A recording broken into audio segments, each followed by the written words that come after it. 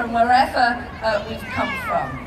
And last year you said to us, I got lots of emails and comments, feedback from you, loved it Dorothy, but we want it to be bigger and longer. And I hope you feel that we've delivered. At the moment, Cassiobury Park paddling pools, as you know, are being refurbished. They'll be back in all their glory next year, so bear with us on that one. So I hope you'll enjoy this big event and look forward to Big Sports Day, to the big ice rink at Christmas, to the fireworks, all part of making Watford a town we can be proud of with a real community spirit.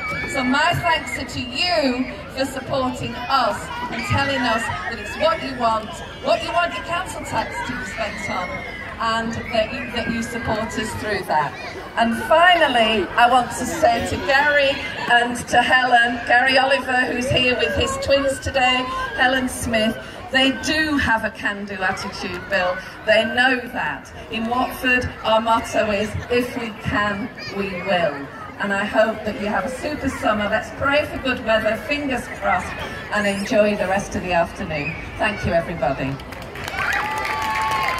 Thank you very much, Dorothy. So there you go. I think, we're just going to hand some flowers. So can we have a little cheer for Dorothy?